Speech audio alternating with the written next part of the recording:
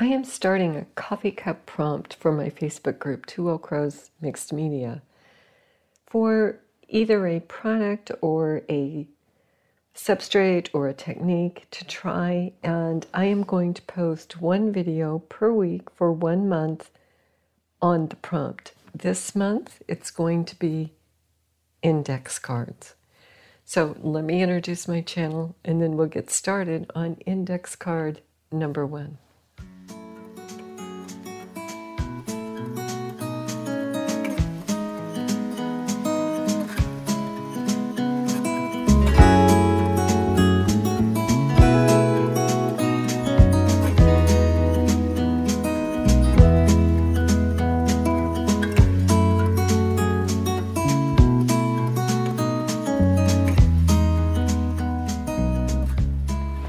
I pulled these index cards out of my stash. I have the ones up top that have been tea dyed or coffee dyed, these colored, and the recipe cards.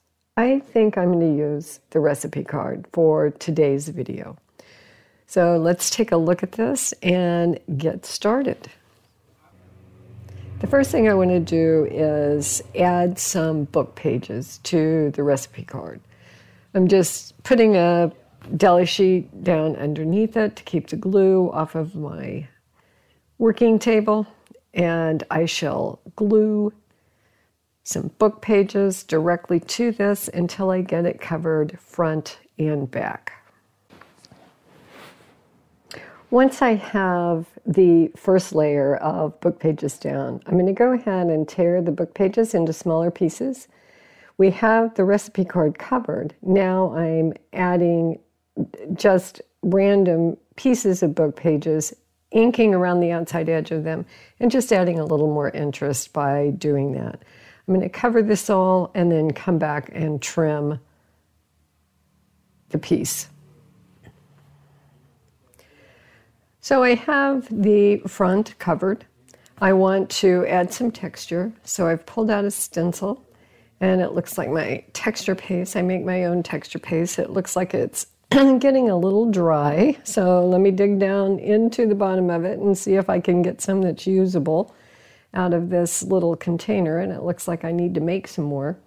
And I have enough to do what I want to do on the front of this card. So I have the texture paste. I just pulled it across the top of the book pages. I'm going to set that aside and allow that texture paste to dry before I do anything else with this index card or recipe card. So that's good and dry now. I am pulling out my favorite color, which is cold gray.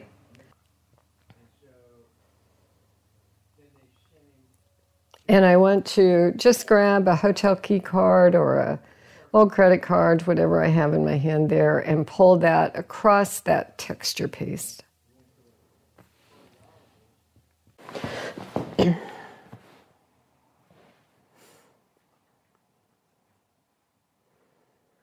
just want to get a good representation of this color on the card. And I'm trying to get it down inside the texture, and I shall let that dry.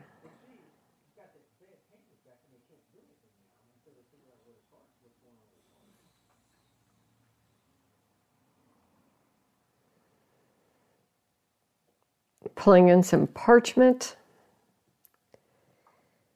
and doing the same with the parchment. Just dragging it across the top with that hotel key card.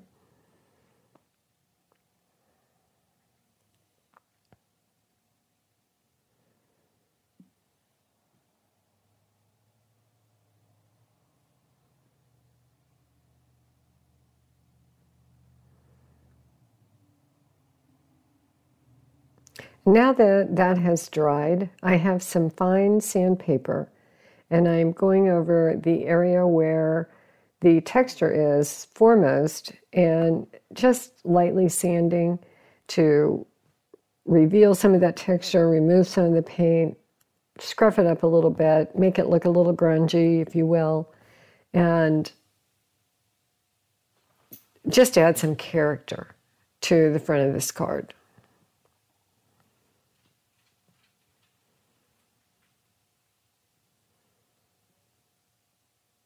With that done, I have this lid that I'm going to use to put some circles in gold.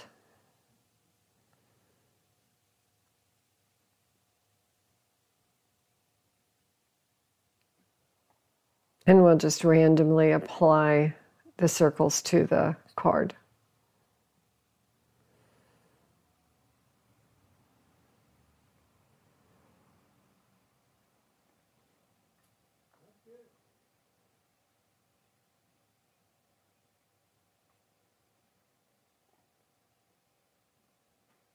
And the color of gold I'm using is a folk art paint.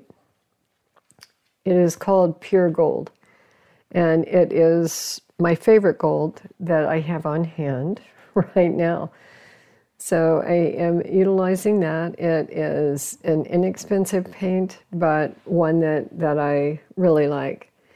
Now that I have the circles on, I've pulled out my fan brush and I am just adding some splatters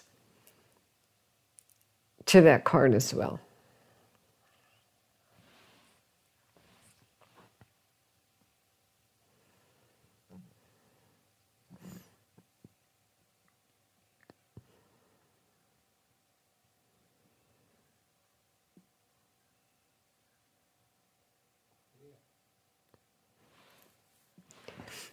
I was just spreading the gold around that newsprint that I lay down on my table to work on top of because, as you well know, if you've been watching my channel, I use that newsprint for different projects too. So I clean my brushes, roll off my brayers, test my prints or my stamps, everything on that newsprint, and it makes some pretty decent projects.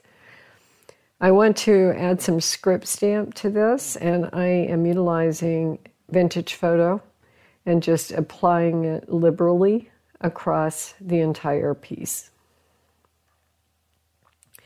Now I'll go around the outside edge with that Vintage Photo as well.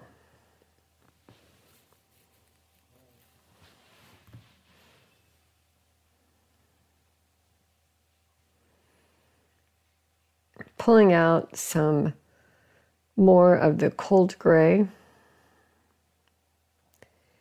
And I'm adding some circles in the cold gray as well with a bottle cap.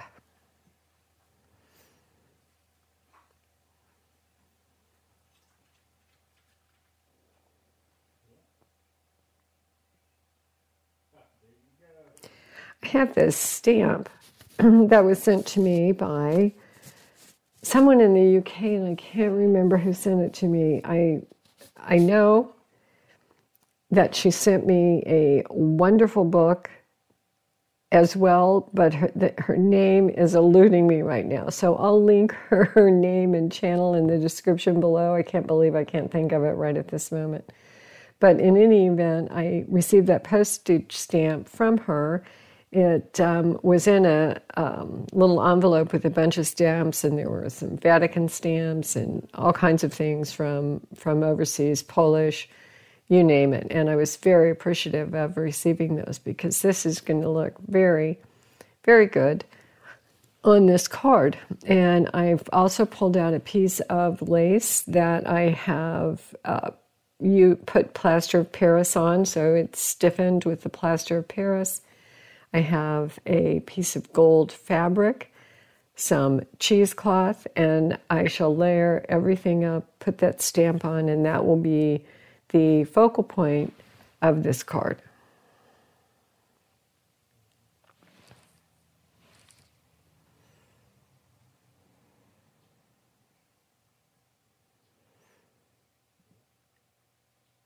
And I'm going to glue the cheesecloth down first. Put my gold fabric down, then that plastered lace.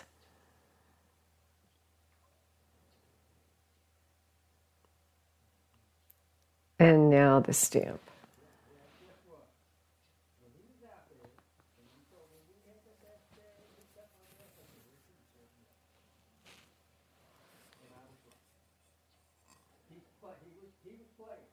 I'm going to put a little extra cheesecloth over on this side as well. I think it needs just a little something to balance it out. So I'll put that little tiny piece of frayed cheesecloth there on that lower right-hand corner as well. So this is starting to look good. Now I'm thinking, do I want to turn that stamp so this is a vertical card? I think that works better. If someone would want to tuck it down inside a junk journal, it would probably fit into a pocket better if it was vertically positioned instead of horizontally. Fortunately, I caught it before the glue set and was able to flip that around. And now to kind of frame everything in, I'm going to go around the outside edge with a black ink pad.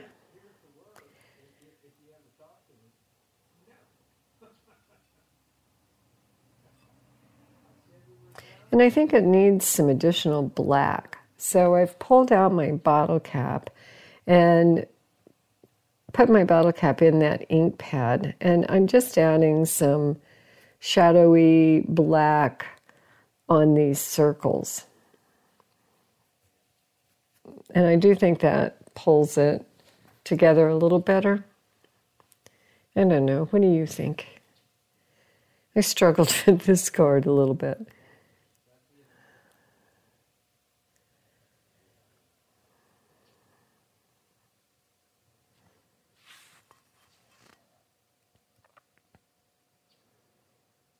Yeah, I think it's adding. I definitely think it's adding to it.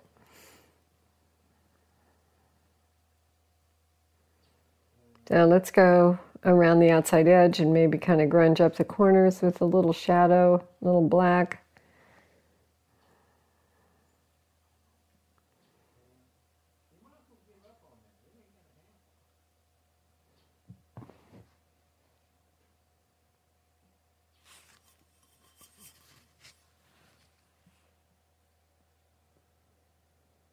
And I think we're getting there. So let's add some liquid pearls. We'll add some down in that lower right-hand corner, and we'll go up top to the left-hand corner and go horizontal versus vertical.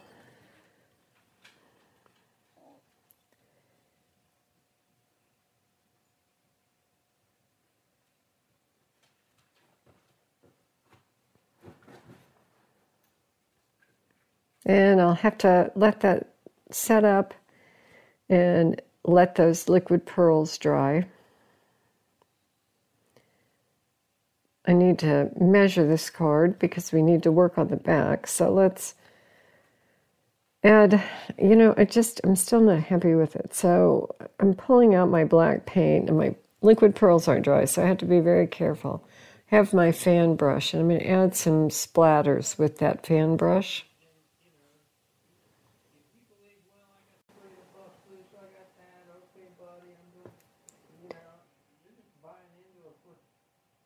And I still think it could use something else.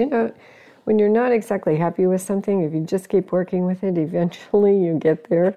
I've found that the more I maneuver and the more I work with things, the better I like them. And, sometimes it doesn't work out. Sometimes it just doesn't work out. So I'm going to do some mark making with that fan brush. And I think that I'm beginning to feel like this is starting to take shape.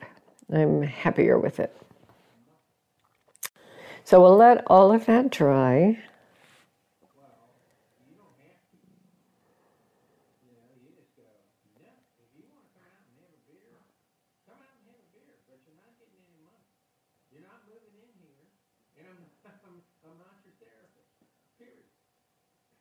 There we go. I had to pull it back for one more. I put it up there to dry, and I was sitting there looking at it thinking, yeah, it still needs something. And I decided to take that fan brush and that one vertical mark over on the right, and I went beside that with the gold.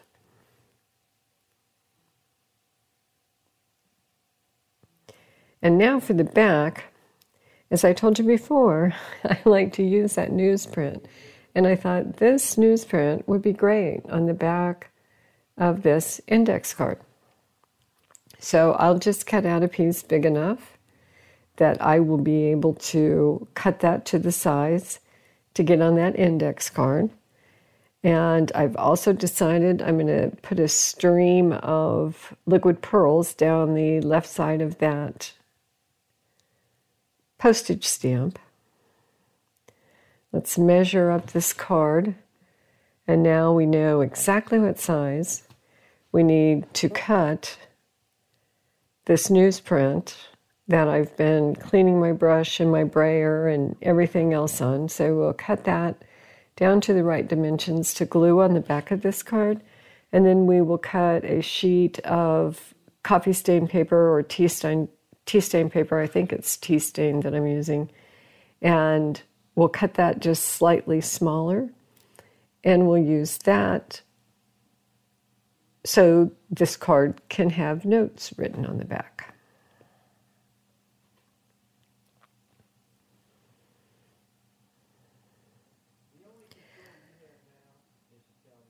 Yes, this is a tea stain paper.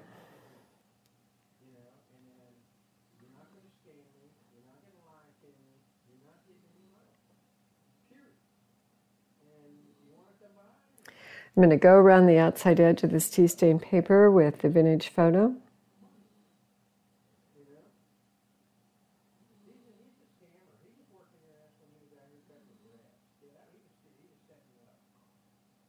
And there, I'll glue these two together and we'll stamp on it, and while we're waiting for the other piece to dry, we'll have this completed, and then the only thing that will need to be done to finish off that card is to flip it over once dry and glue this to the back. So I have notes in my stamps that I have taped together. I'm going to pull those out and stamp in between my two liquid pearl drops up top.